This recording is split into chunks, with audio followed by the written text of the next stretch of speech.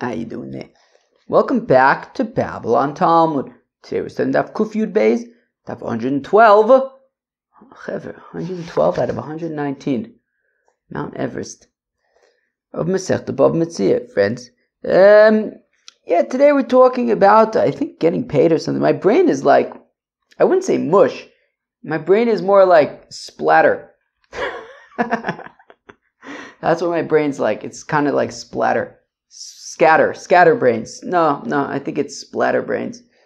I don't know why, but let's just jump in. I think I should be fine. Okay, so I think this shouldn't be a very difficult or long daf. So we're going to start on Daf Kuf Yud Beis. We already did like half the first Amud yesterday. Yesterday was a long daf.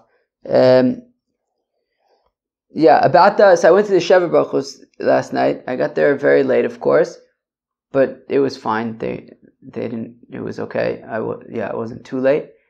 Yeah, I'll tell you, the Chevra is a very special thing. The Chevra, like the Nachlaot, like Chevra. Yeah, it's a very special Chevra over here, Nachlaot. Very special people. So it's good every once in a while to leave the house and see the Chevra. They're very good people. And it was so interesting, leaving my house 7:30 at night. There's all these people outside. It's a very rare thing that I do that. Leave the house other than to buy food. Yeah, it's interesting. There's people that like doing things that isn't buying food. All right, let's go weiter. So we can start on Daf Kuf Yud Beis, about 10-15 lines in at the 2 dots. A moshe bizman shetovo lo tvo eino over olav. Okay, so regarding Baltolin, right? Losalim pula socher itcha ad boker. So regarding Baltolin, so you'd only be in violation of it if payment was requested. Okay, so a moshe bizman shetovo. The employer would only be a chayiv for Baltolin if he was requested, if payment was requested. But lo tvo eno overlo. But if payment was never requested, so then he's not in violation of Baltolin. Tanar Bonan lo solim pula socher. Do not go the whole night without paying the invoice, without paying your worker. Yochol afilu lo tvo. Is it possible even if no payment was requested, you would be in violation of Baltolin? Tamlomer itcho l'daitcho. It has to be with your knowledge. It had to have been made known to you that payment is required, is requested. Yochol afilu ein lo. What if he doesn't have it? Interesting. So what if the employer doesn't have the money? So payment was requested, but the employer doesn't currently have the money. Would he be in violation of Baltolin? So Tamlomer itcho sheyesh itcho. No, you're only in violation of Baltolin if you have the money and don't pay it. What if the employer had said, hey, go to the supermarket, go to the money changer, go to the supermarket, buy what you want, you have a tab there, I'll take care of it. Or go to the money changer, he's going to give you money. So would he be in violation of Baltolin if he had said, to go to the supermarket or to the money changer, but he himself didn't pay? No,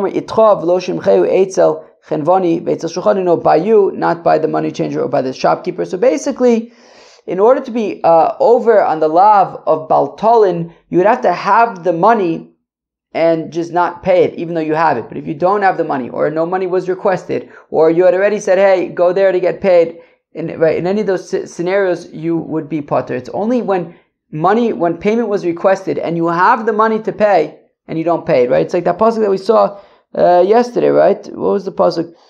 It says,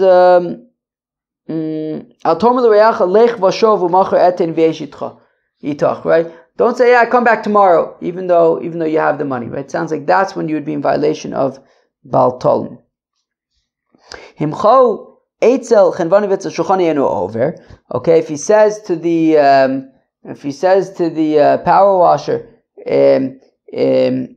go to the go to the shopkeeper or to the money changer, and he has money for you.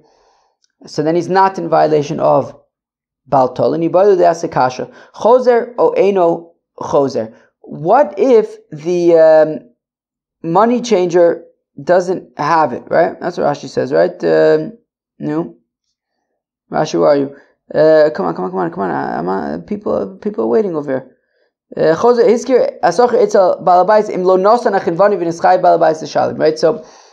if the chenvani didn't give the money to the power washer, so does he then go back to the employer, and would the employer then have a chiyuv of Bal Tolin? So if the money changer doesn't pay the power washer, so then does he then go back to the Baal Habayis or not? So if Sheshes Omar Eino Choser, if Sheshes says no, Rabbi Omer Choser, Rabbi says yes, that he does go back to the employer. Rabbi says, how do I know this? M'diktani Eino over olav me'averhu delo over or mehader hoder. So meaning we had just said a minute ago that once you say go to the money changer or go to the shopkeeper, you're no longer over on Bal Tolin. But if the money changer doesn't give him the money, so he can go back to the Baal Habayis, and I guess he has a chiyuv to pay, but he won't be over on Bal Tolin. But if the power washer has not gotten paid, so then he still deserves to get paid, and the Baal Habayis would have to pay him. Though it does sound like he wouldn't be chayiv on for lo solid, right? Again, if we back up line, it says over all of me'aver delo over, so he wouldn't be over on Bal Tolin or Mahader Hoder, but he can still be chayiv to pay. Rav Sheshes Omer my eno over. What does it mean that he's not over? What does it mean that once he says go to the money changer, he is not in violation of Bal Tolin? Eno b'toras lavor. Meaning that he's not, it's gone, right? His responsibility, he's absolved of his responsibility at that point. Once he says, go to the money changer, according to Rav Sheshes. This was a Gemara that we saw in BavaMetzia. It was a very difficult Gemara. Very difficult Gemara in BavaMetzia. But it's very interesting Gemara at the same time as well. So, Rav Sheshes, kablonos over all of Mishum Bal Tolin, O ein over mishum Bal Tolin. This is awesome. So a kablan versus a socher. A kablan versus a socher. It's interesting to figure out the definitions of kablanos versus schirus. I'll tell you what my definition is right now, because the maskana of the Gemara is going to be very interesting. Okay, I think the easiest way to divide it up, to keep things as simple as possible, is a socher is he gets paid by the day, right? Or by the like a monthly employee. He has a salary, an agreed upon salary. He gets paid every single month. That's a socher. A kablan would be like a carpenter. Right, I hire a carpenter to build me a table, and then I'm not paying him monthly. He's not my employee. He's not working me for the day. We agreed that he would pay me a table. The table costs a certain amount of money. When the table is complete, he delivers it, and I pay him. So I pay him for the value that he provides me, and when he delivers it, that's when I pay him. He's not hired for the day, he's not hired for the week, for the month, right? He's hired for the job. Okay. That's okay. So that's Be'etzim. And if he doesn't deliver the table, he doesn't get paid. If he doesn't deliver the table, he doesn't get paid. Okay, so the kablanus is really about sort of the delivery of value, as opposed to a sachir be'etzim. You hire as a day worker, you hire him for the day worker. Maybe some workers are better, some workers are worse, whatever. You agree upon an amount for the day and you pay him. Fine, that's a sachir. So the shaila is, the shaila is, lo salim pula sachir itchad boker. Does that apply also to a kablan? So for example, if the carpenter delivers the table at noon on a Monday, so does the does the client need to pay by the end of the day? Is he considered like a poil? Is he considered like a socher?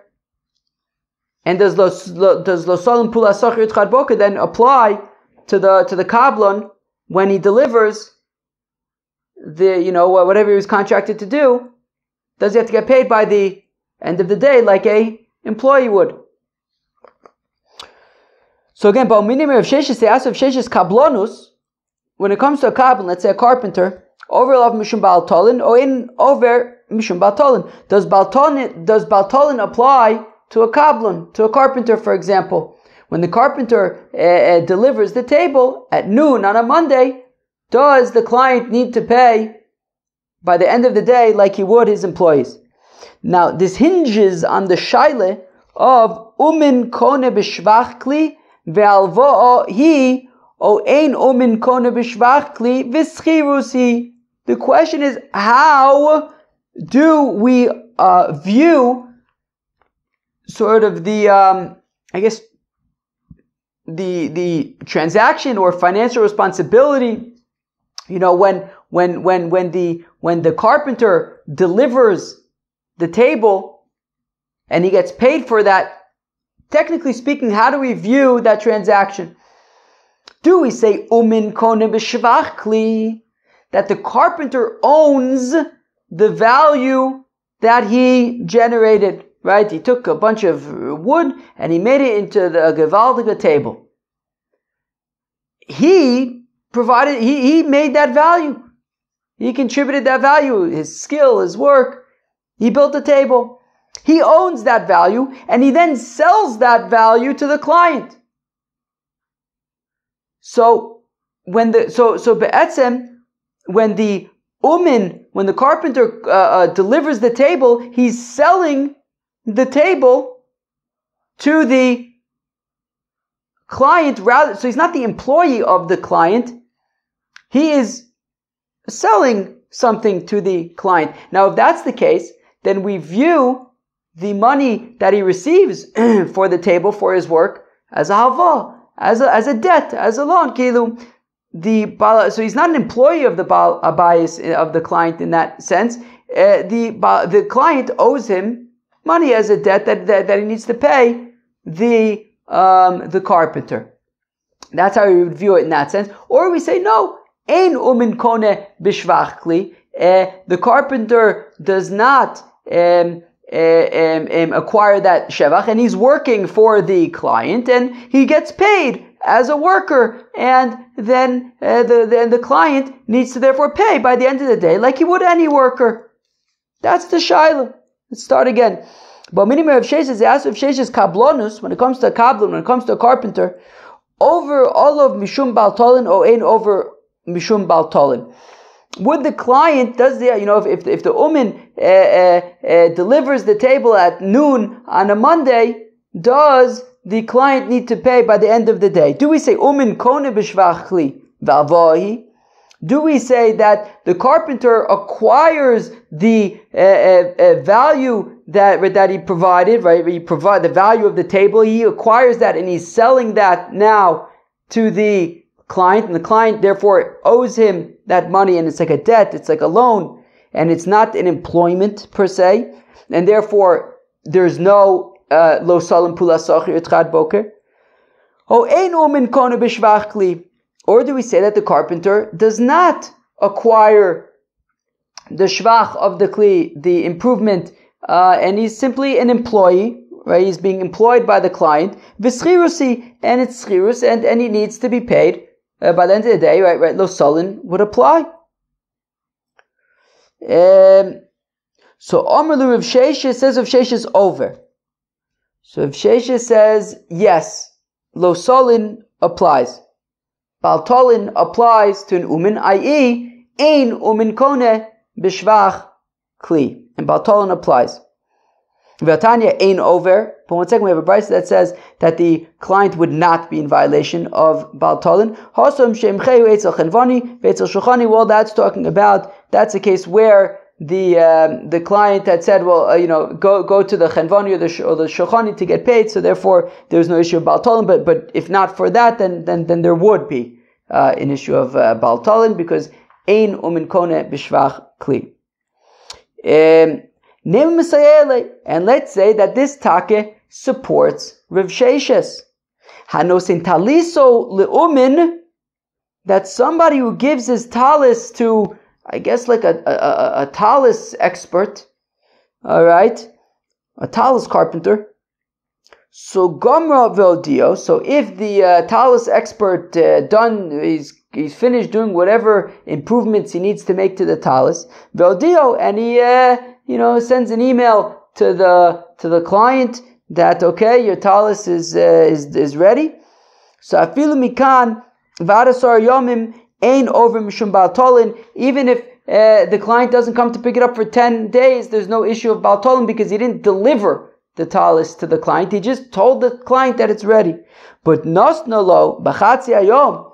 But if the talis expert returns the talis to the client at noon on a Monday, well then mishashaka olav chama over mishum baltolin. Well then the client needs to pay by the end of the day. Otherwise, there will be an issue of baltolin. So there we go. We want to compare the talis guy to the carpenter, to the umin, and say, you see, that that the talis guy needs to get paid. He's considered like an employee. There would be an issue of baltolin. So we see ein umin kone b'shvach kli, and he's considered like an employee. Just like Rav Sheshes wanted to say about the carpenter, where am I? V'i omart umin kone b'shvach kli, and if you would say that umin is kone b'shvach kli, well then, am I over? Why would he be in violation of baltolin? So rather, memele, from the fact that there is a concern of baltolin, it means that ein umin kone b'shvach kli, like Rav Sheshes says. Omar Rav Mori Breder of Kahana says, Rav Mori Breder of Kahana, begardo de sarvilo. Actually, we're talking about, who's this talis expert? I don't know, he's doing some kind of thing where he bangs on the talis or something and it doesn't actually make it better, which is very, very interesting. So this is actually super interesting. This is really, really interesting. This is really, really interesting because in trying to define what exactly is the difference between a kablan and an umin, I gave you the two, what I figured to be like the easiest examples, but I feel like things really can get very gray. The two easiest examples, for example, a monthly employee who gets paid by the month, okay, that's a socher. And you have a carpenter who delivers a table that he built, that's a kablan. But what if you have a person who isn't, so we're saying there it's this garda de sarbila. We're saying that, I don't know, he bangs on the fabric, and he gets paid for that. And apparently it doesn't actually provide value. And therefore, since it doesn't provide value, he's not actually a kablan, which means that in order for someone to be a kablan, you have to provide value. So like a carpenter, for example, builds a table. Okay? So I feel like now it kind of gets a little bit gray. Like, how do you define providing value? But like, so let's just go weiter for a minute. So we're saying this guy who like bangs down a cloak, it doesn't actually provide value, so therefore it's not actually a situation of a kablan, and therefore it has nothing to do with umin kone b'shvach kli, because there's no value over here. L'ma yaiva ni'aleh, but if he's not getting a value, then why is he giving it to him in the first place? What, just to ruin his garment? L'rakuche, well, it makes it softer. Hainu shvache, okay, so it makes it softer, so then he is providing value. So So rather, it's talking about, apparently when you have like new wool, you have to like, I don't know, bang, you stamp on it or something. You stamp on it in water. I don't know wool processing, but apparently there's some kind of work where you just like, it needs to be stamped on, and you get paid per stamp every time you stamp on it. Now this person is just paying people to like, it's not a skilled labor. You can get any kid can do it or whatever, and he's just paying per stamp regardless of like if it actually provides value. He's like, look, just tell me how many times you stamp, I'll pay you for that. So it's not a umin, it's not a kablan, it's not like you're building a table where you're like providing value and you're getting paid for the value that you're providing. Here I mean, I guess the point is that it provides value, because like otherwise why would you do it? But the point is that you're getting paid regardless of if you provide value or not. And I feel like maybe that is kind of a key difference between a schirus and kablanus. That kablanus is providing value and you only get paid when that value is provided, okay? If I hire you to deliver a package for me, you get paid if you deliver the package. If you don't deliver the package, you don't get paid. Now, there are other people, though, like there are people who literally get paid a monthly salary for doing nothing. I don't know, for whatever reason. Maybe they're on some kind of union, I don't know, or maybe you can't fire them for some reason, or who knows what. Like, there are people who literally get paid for doing nothing, right? Now, hopefully you're not paying people for doing nothing. Hopefully you're paying people for doing something valuable. But, the point is, when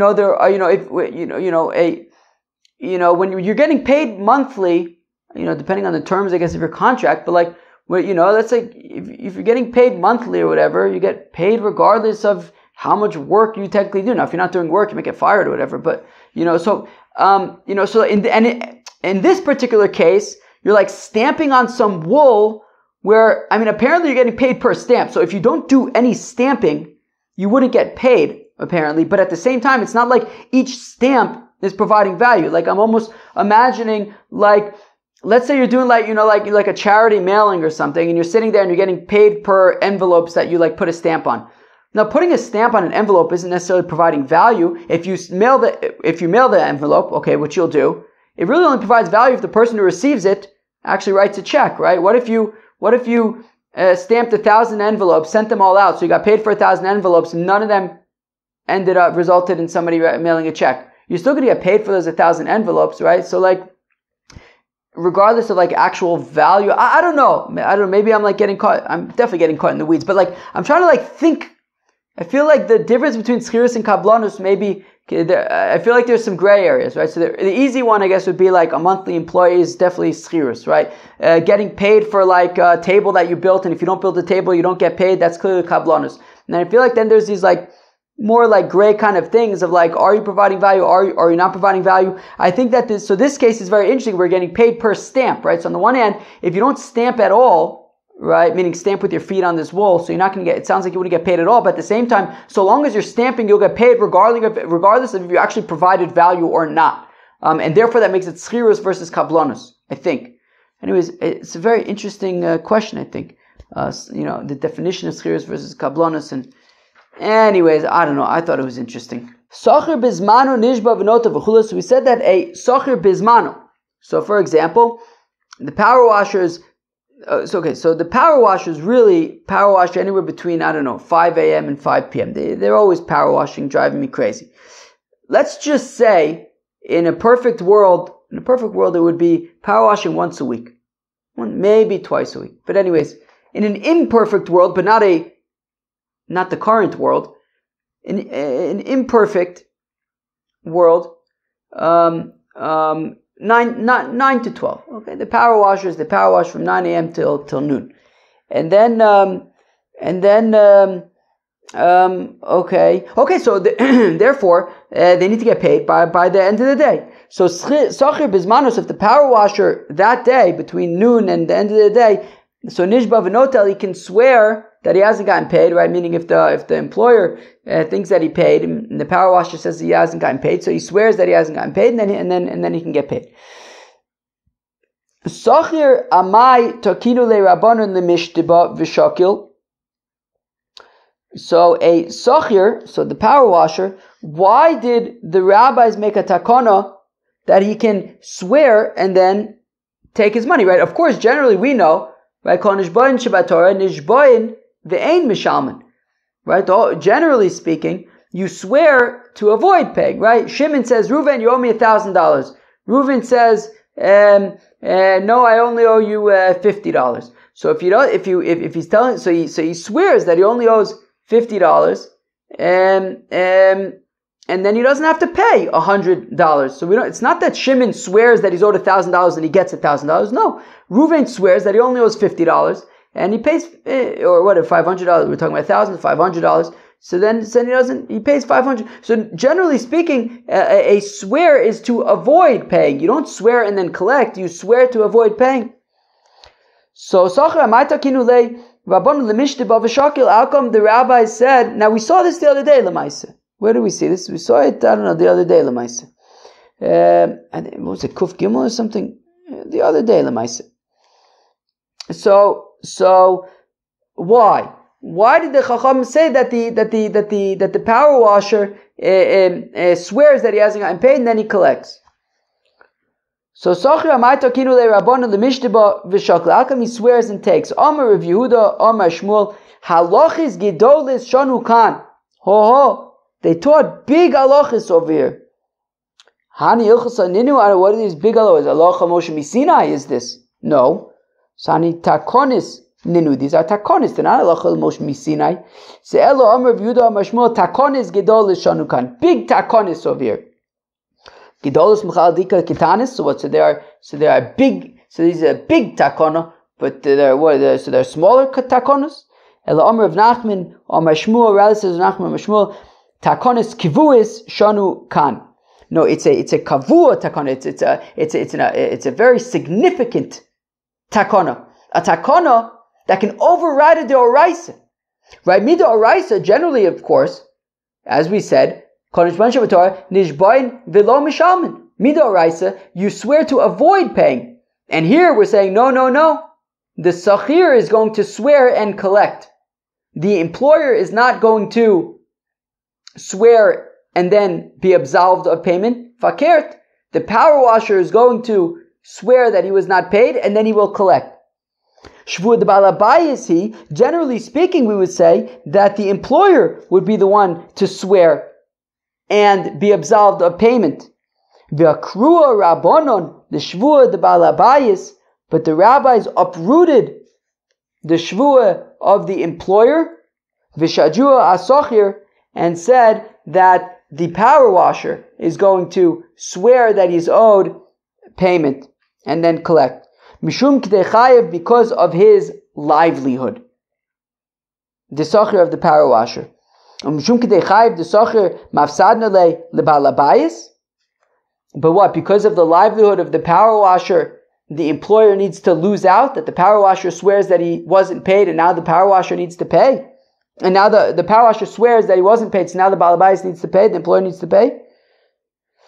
Balabayis gufei nichale demishteba sochir v'shakil. So we say, well, the truth is, I'll tell you something. The employer would prefer it this way. He'd prefer that he's known as the type of employer who trusts his employees.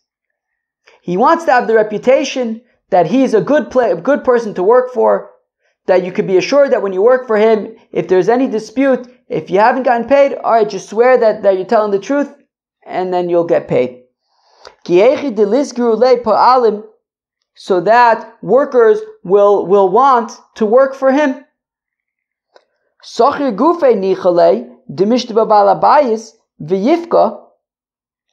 To which the Gemara says, wait, but I can also argue fakert, that the employee, the power washer, doesn't want to get blacklisted. Right? He knows that here in Yerushalayim, a power washer is a very, very important job. There's lots of opportunities to power wash here in Yerushalayim. You do it all day, every day. It's a very good job. So he does. The last thing he'd want is to get blacklisted. So I could argue fakir that actually the power washer would rather that he have a reputation or let's say that he not have a reputation of being somebody who you don't want to hire, or if we flip it around in a positive way, that he wants to be somebody who you want to hire. And therefore he is willing to say, you know what? Why don't we let the employer swear that he paid, and fine, I'll lose out. But I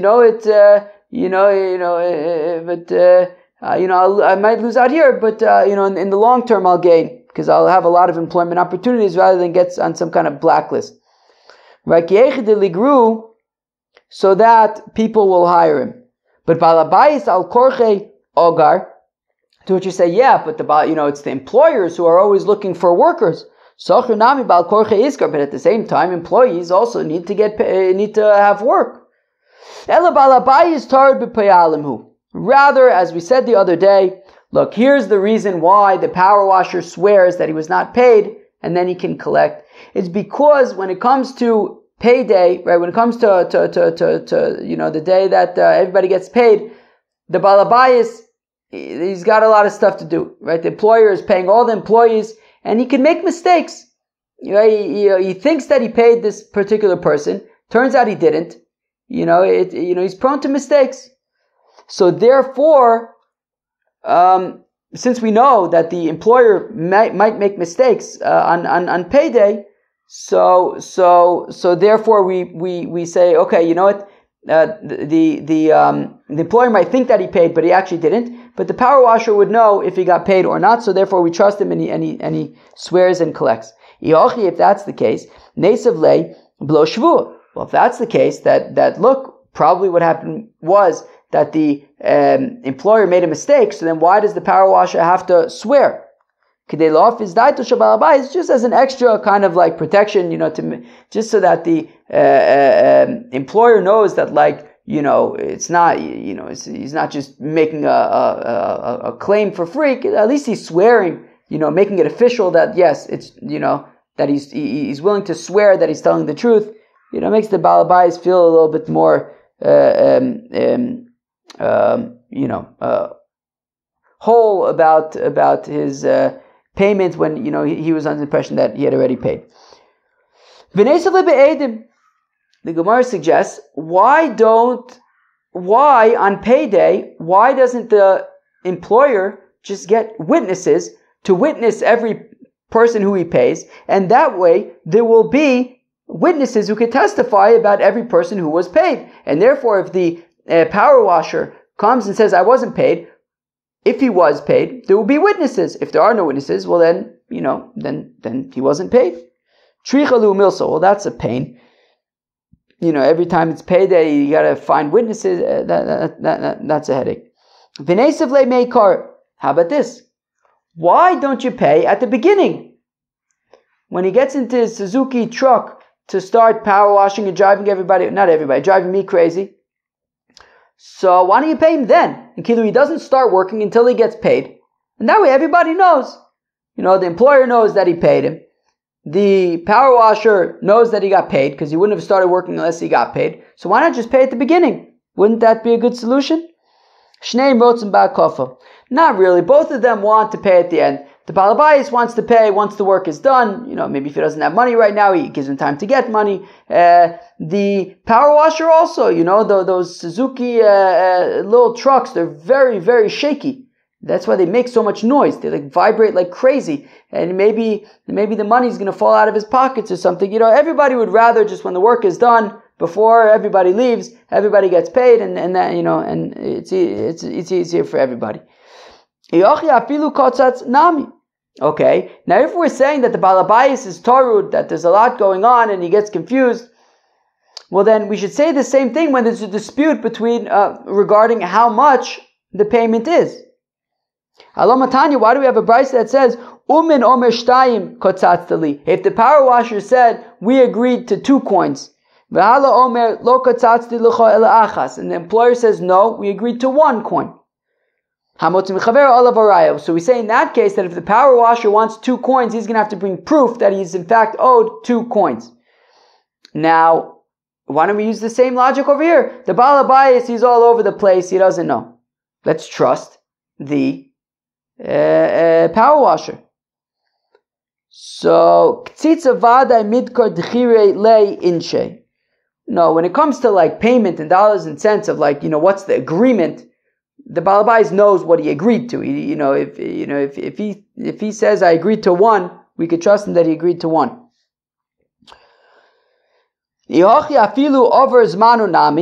Okay, and why do we limit the why do we limit right? We said that the power washer that day can swear and get paid. Why don't we say the same thing the next day? Alomatanan over zmanu eno nishba. Why do we say that by the next day you can't swear v'notel and take it? Chazaka ein balabais over mishum bal tolin. because we have a chazaka that a balabayis, the employer, would not be in violation of the law of Baal Tolin. What do you mean? That the whole discussion right now is that he's all over the place. He might not end up paying. So that's, during the afternoon, he's all over the place. But when it comes the night, and he has to make sure, wait, did everybody get paid? At that point, we could trust that he made sure that everybody got paid, and by the next day, you can assume that everybody got paid. But that afternoon, he's all over the place, and if he says, no, I already paid you, but the power washer says, no, I wasn't paid, so he could swear and get paid. But when, the end of the day comes, and he needs to make sure that everybody got paid, he makes sure that everybody got paid. But 1 second, why are we, so we're saying that the power washer can't swear the next day, because, the balabayis he's gonna be makbid on Baal Tolin, and he'll make sure that everybody got paid. By the next day, we can trust him that he got paid. And what about the employee? And what about the power washer? Right? Just like you trust the employer for Baal Tolin, we should also employ the power washer for lo sigzol. What, you think that he's a thief? If he says he didn't get paid, we should trust him he didn't get paid. We shouldn't assume that we have a chazaka that he's not going to steal. Just like we have a chazaka that the employer is not going to violate Baal Tolin, we have a chazaka that the power washer is not going to steal. So asim trei chazake acho chada chazaka. The difference is that by the employer there are two chazakas, but by the power washer there's only one chazaka. By the employer there's gabi balabayis, ika trei chazaka, there's two chazakas, chada, dein balabayis over mishum Baal Tolin. One is what we mentioned, that he wouldn't be in violation of Baal Tolin. V'chada de'in socher masher scharo, and the second one is that the socher, the power washer, is not going to wait for his money. He's not going to wait till the next day. He would collect it that day. And therefore, we assume that, the power washer would have come that day. Whereas by the power washer, there's only the chazaka of, we can assume that he wouldn't steal. Okay, 1 second. Just how much time do I have left over here? Oh, plenty of time. Okay. Fine. Im yesh edim shetvo areza nishba v'notel. If there are witnesses. Now, okay, so now the next day though, if he has witnesses that he had asked the employer for payment the previous day, so then he can swear and get payment. So wait 1 second. So why is it? So the Gemara asked, 1 second. If the power washer is coming to Bezdin and saying they didn't get paid, so why do we need to say that? Well, you have witnesses that are also saying that he didn't get paid. Well, you come to Bezdin, say you didn't get paid. Why do you also need witnesses to testify that you didn't get paid? So, no, what they're testifying is that he made the claim yesterday. They're not testifying that he's making the claim today. That's true, right? He could testify for himself that he's making the claim today. No, what they're testifying is that he even made the claim yesterday. Vidilma, I'm going to sneeze. Vidilma levasar achi para. But 1 second. Okay, so we have witnesses that he made the claim yesterday, but maybe subsequently he got paid. So why the fact that we have witnesses who say that he wasn't paid as of yesterday, why does that prove that he still hasn't been paid? Well, the whole time he kept on asking to get paid and he still wasn't getting paid. So now what? Forever? So because there were witnesses that testified that I guess the day before he kept on asking to get paid and he didn't get paid, so now just forever and ever and ever, we could just trust him to say that he hasn't gotten paid, and the balabais can't do anything about it. He could just keep on, technically swearing and getting his money. So Muhammad bar Ukva keneged also ayom shel tvia. No, he's got one extra day to do it. Kilu, he was making his claim the previous day, right? So he finished power washing at noon on Monday. He makes his claims the rest of the day, and then the next day he can come to Bezdin with witnesses and who will testify that he made these claims yesterday, and then he can collect the next day. But after that, it's too late. All right, Cheved, that was Daf Kuf Yud Beis of BavaMetzia. We talked about paying workers and stuff. There was this interesting discussion about schirus and kablanus and what the difference is between the two, and kon and b'shvachli. That was pretty interesting stuff. And then the concept of the power washer swearing and then collecting the money.